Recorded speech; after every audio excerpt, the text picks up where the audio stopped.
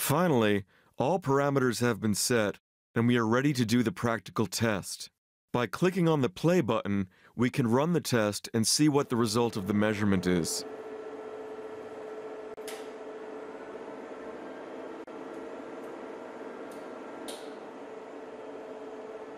Now, we see the relay picked up and dropped off within the allowed deviation. It is therefore assessed with a green cross. The actual drop-off ratio has also been assessed as passed.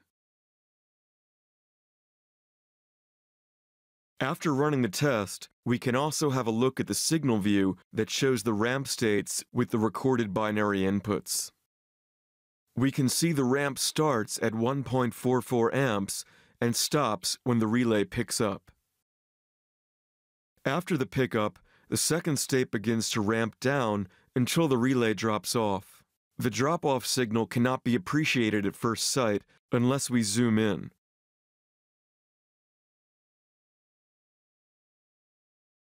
Go back to the normal view by optimizing it.